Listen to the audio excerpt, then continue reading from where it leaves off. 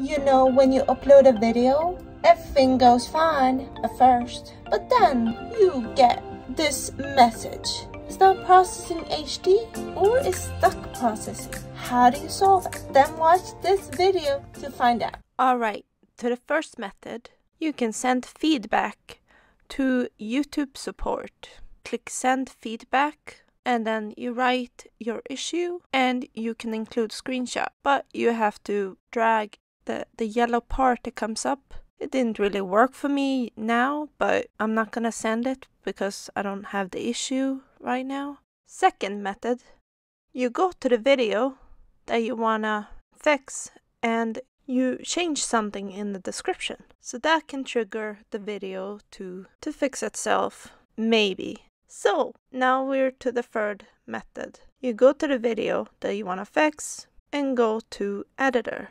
And you click on the plus sign and then custom blur.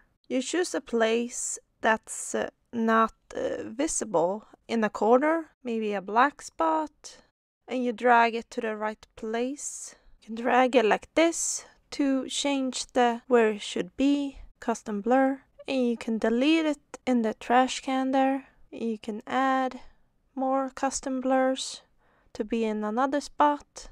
You can have it rectangle or oval, or track an object, or fix blur position. You click save when you're done, and that should trigger the video to process again, and that could probably fix the issue that you've been having.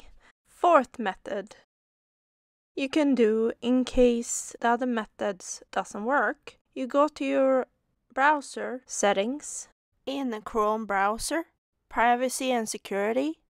Click clear browsing data and click advanced all time. Don't choose these below.